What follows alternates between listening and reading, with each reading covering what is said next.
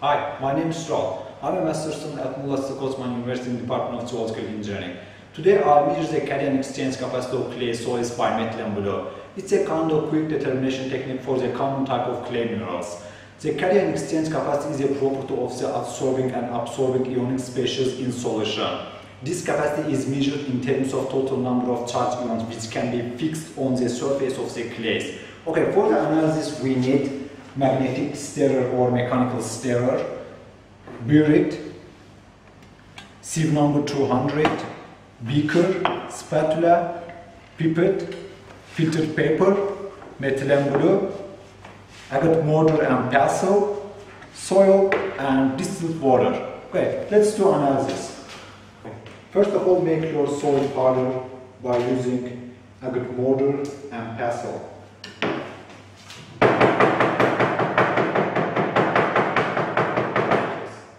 And sieve with sieve number 200.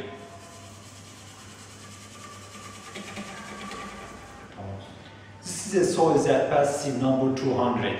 For the analysis we need 7.5 grams soil. Let's weigh it.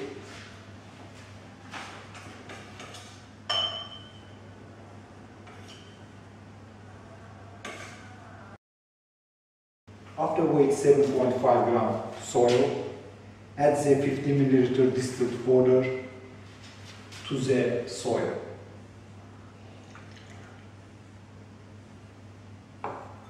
And mix it 1 minute.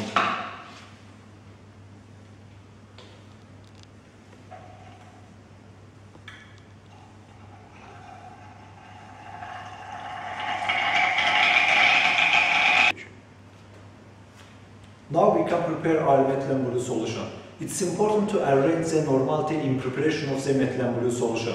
The normality should be 0.028. So for the purpose of the arranging normality, 5 gram methylene blue should be mixed with 500 ml distilled water, or 2.5 gram methylene blue should be mixed with 250 ml distilled water.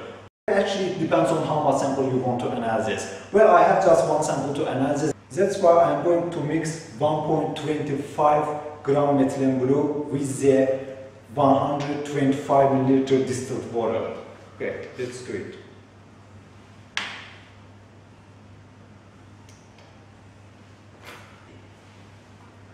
After weight 1.25 gram methylene blue, add 125 ml distilled water and mix it magnetic stirrer 1 minute.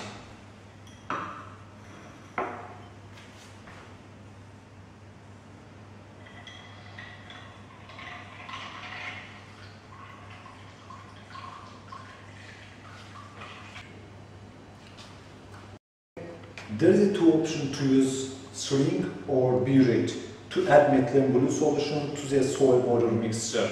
It depends on which one you have. Well, I'm going to use burette in case I have. Okay, let's make burette ready for the analysis.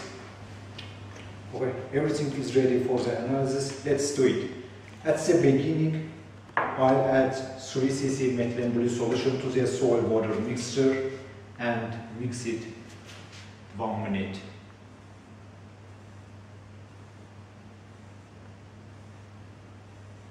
Okay.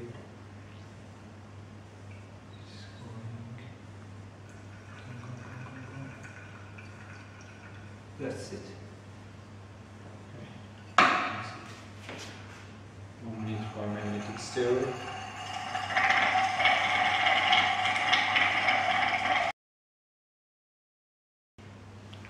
After 1 minute, stop the magnetic stirrer and take the droplet from the mixture by using pipette and place the droplet on the filtered paper.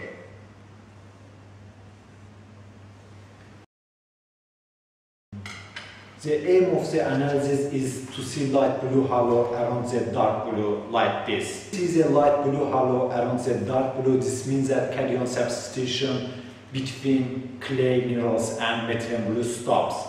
But now, as you see, there is a white halo around the dark blue. So this means that the methylene blue absorbing is continuous. So let's continue analysis. Again, I'll add 3 cc methylene blue solution to the mixture again.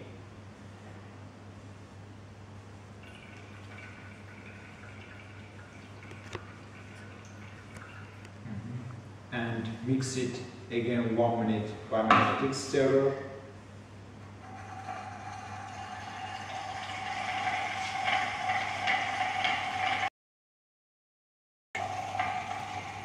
After 1 minute, again stop the magnetic stirrer and takes the droplet from the mixture and puts the droplet on the filtered paper.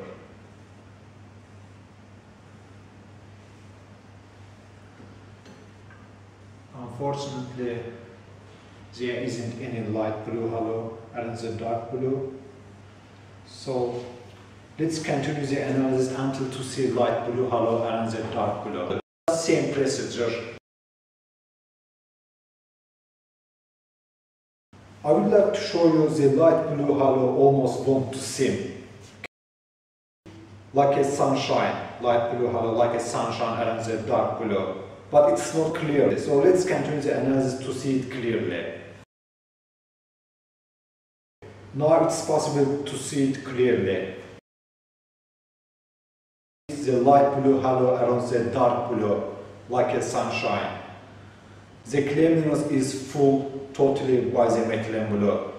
But after to see light blue halo around the dark blue, we have to check if it's our endpoint or not. So without adding any methylene blue, mix your mixture again 1 minute and take the droplet from the mixture and place the droplet on the filtered paper. 3 times this procedure have to be repeated. If there isn't any changes, this means that it's your end point.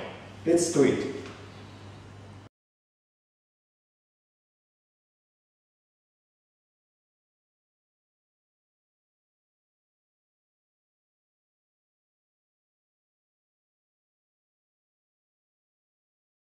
There isn't any changing on my result. So this means that the 10 cc is my end point.